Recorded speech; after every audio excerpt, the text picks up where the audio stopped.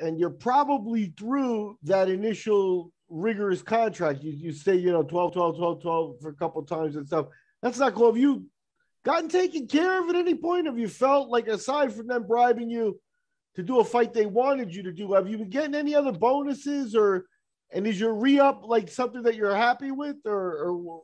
No, what they do is they keep adding another 3 fights on. So after you do the 9 fights at 22 and 22, then we'll do a couple more at 25 and 25, and then 28, then 31, then 34. Like, that's how it kind of went for me. I kept trickling up there.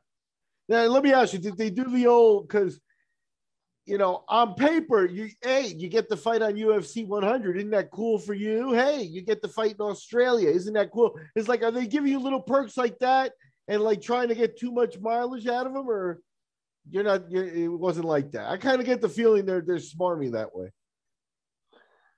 Yeah, I did.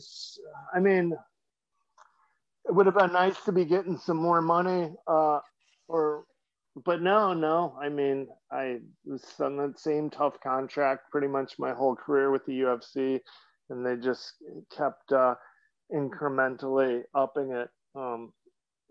Couple $1,000 bonuses. No, you're a thousandaire. Yeah, that's not easy. That's not easy. $3,000 raise. Woo!